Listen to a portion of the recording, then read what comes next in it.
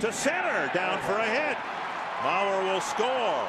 They're going to wave Morneau. Here's the throw from Valdespin. And it's a 2-run single in a 10-5 game. Buck claiming that he tagged Morneau on the slide, and now here comes Terry Collins.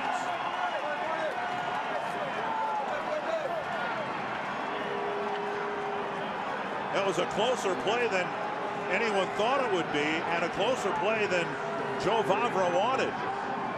Given Morneau's history, and they're very squeamish about sending him if there's any chance for a close play at the plate.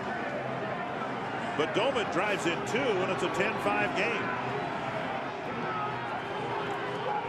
Well, Justin kind of had to go around a Buck to make the attempt of the tag. And Doumit picking up his first hit as a right-handed hitter this year. It drives in a couple runs. Good, strong throw.